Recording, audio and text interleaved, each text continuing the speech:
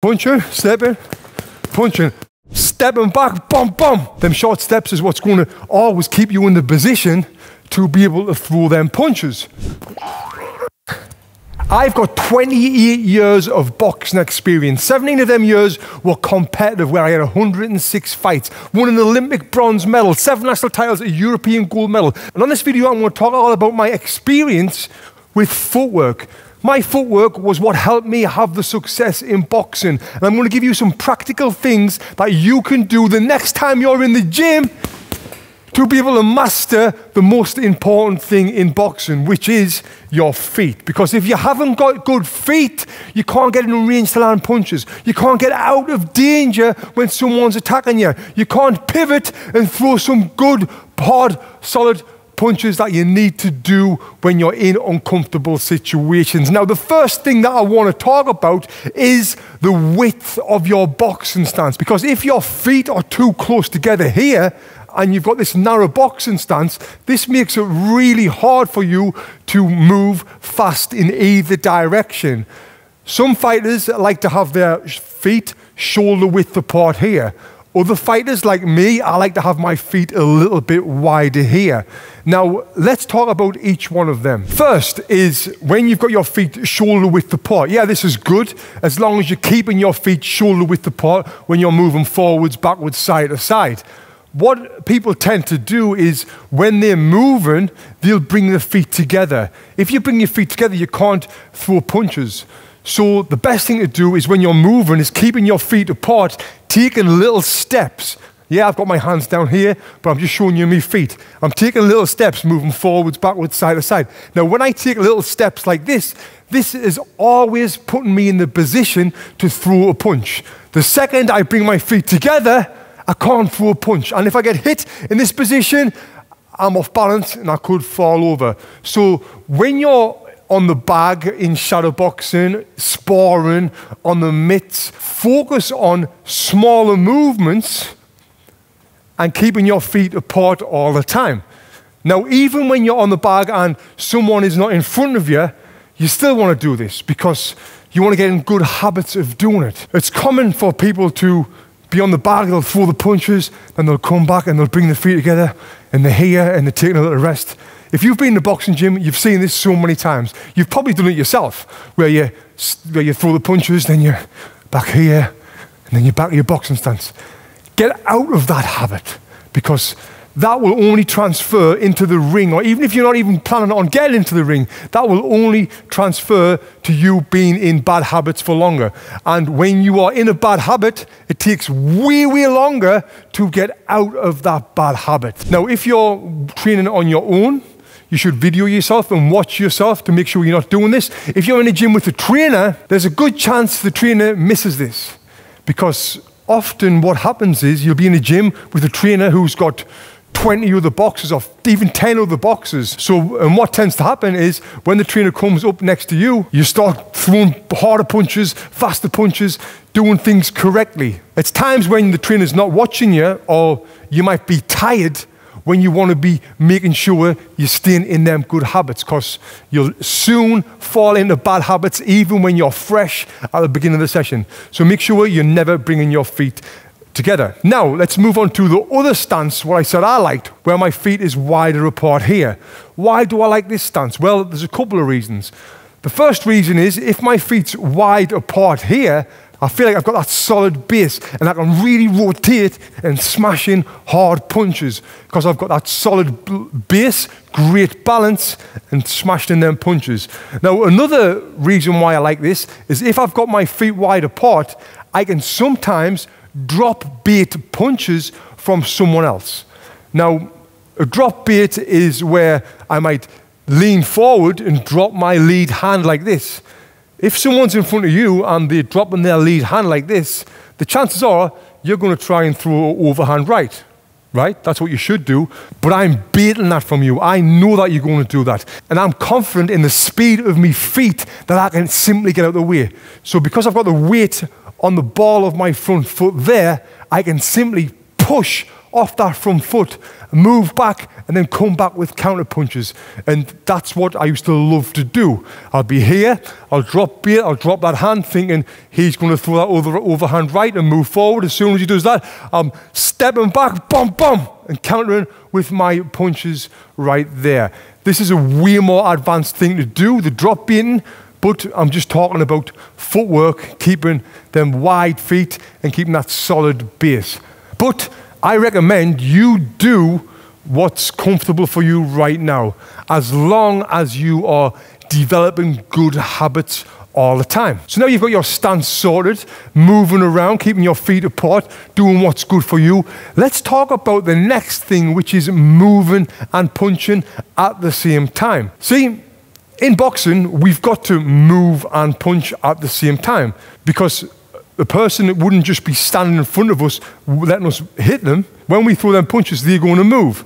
And if we move forward without throwing punches, they're going to move again, or they're going to punch us. So we need to get in the habits of being able to move and punch at the same time. Now, one thing you can do to practice this on a heavy bag is let the heavy bag swing like this. See, it's swinging backwards and forwards.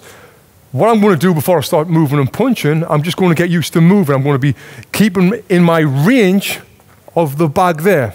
This is great to get into good habits of moving. Like I said on the last tip about keeping your feet apart, I can do this here, keeping in that range. I don't want to obviously let the bag hit me, or I don't want to, get too far away from the bag here where I'm out of range all the time. I'm going to try and stay in range all the time, in range for me to hit the bag. So again, I'm here, and the bag's swinging. I'm in range where I can throw the punches, and because I'm doing the little steps with my feet, I can throw the punches at any time I want. So I'm here. See, I can punch because I'm moving.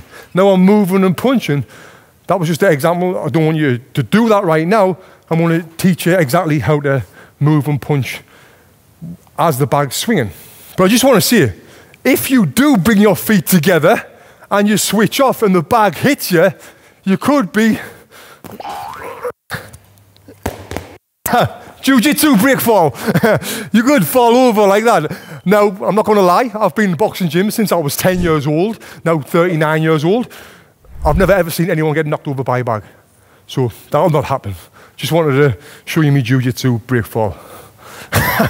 So back to punching and moving. When you're throwing punches, as you're moving your feet, you want to step and punch at the same time. So if I'm stepping with my left foot, I want to throw my left hand. If I'm stepping with my right foot, I want to throw my right hand. Again, keeping my steps very small. So now I'm stepping, I'm punching forwards. Same thing going back, stepping, punching, going back. Now we can do that on the bag. So it's swinging here. Now I'm stepping, punching, stepping, punching. The punches and the steps are going at the same time. Now, just one thing I want to see there is, if you go to a boxing gym that's busy and you just start swinging the bag like this, and then you're like, mate, you're going to look stupid. Don't do that. Make sure the boxing gym isn't full, and if there is people around you, make sure you've got enough space where you're not going to be throwing the bag and it's going to be hitting the guy next to you, because you will look like a bit of a dick. And don't say, well, I seen Tony Jeffries' video, and Tony Jeffries, the YouTube guy, he told me to swing the bag and move and punch at the same time, so blame him, not me. No, mate, you've been warned. Don't be swinging the bag around like that. It's absolutely crazy in a busy gym. But if the gym is not busy, or you're training on your own, not in a gym, yes, by all means, let this guy swing and then get used to moving and punching at the same time. Now, as you notice there, I'm talking as I'm punching. Why am I doing that? Well, because I'm relaxed. If you're holding your breath, that's another thing that's going to slow down your feet. It's going to slow down your punches. So make sure you're relaxed as you're doing this. Now, that is moving forwards and backwards. But what about moving side to side? Well, we can do this as well. When you're moving side to side, whether you're on a bag, shadow boxing, in the ring, it's important that when you're doing this, again, you're keeping your feet apart. And when you're moving to your left, you always want to move which foot first? Can you think? Do you know which foot am I moving first? Moving to my left? The left foot, right? Because what happens if I move my right foot? Yeah, we're in this position. Do you want to be in this position? Do you want to be boxing in this position here? Definitely not, mate. So what we're going to do is move the left foot first, followed by your right foot. Again, them short little steps. Them short steps is what's going to always keep you in the position to be able to throw them punches. Now, a big thing is when you're moving forwards and backwards is landing on the balls of your foot. In life, since we learned to walk when we were 1 year old, we walk like this. Heel toe, heel toe. So we've been developing bad habits since we were 1 year old because we're walking our heels toe. Now, in boxing, you can't do this. You can't step forward on your heel. Why? Because if someone attacks us in this position, then what will happen is we've got to push off our heel. Compared to the other, land on your toe, we can push off much faster. So you always want to get into the habits of landing on the balls of your foot, no matter whether you're moving forwards, backwards, moving to your left, moving to your right. Again, this is only going to keep you in the position to be able to throw them punches hard, throw them punches fast. Like I mentioned, when the bag's moving and you're stepping and punching, I'm not stepping and punching on my heel like this. I'm stepping and punching on the ball of my foot like this.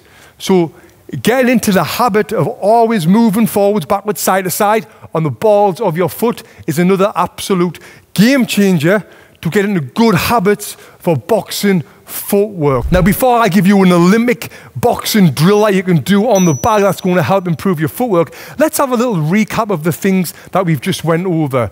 We talked about keeping your feet apart when you're moving forwards and backwards. We spoke about when you're punching and moving, this punch and the foot lands at the same time. We spoke about moving left, always left foot first, moving right, always right foot first. We spoke about being on the balls of your feet when you are moving. And this is just a tiny fraction of the things that you can do to improve your footwork. It's just a tiny, tiny fraction of things that you can do to get better at boxing.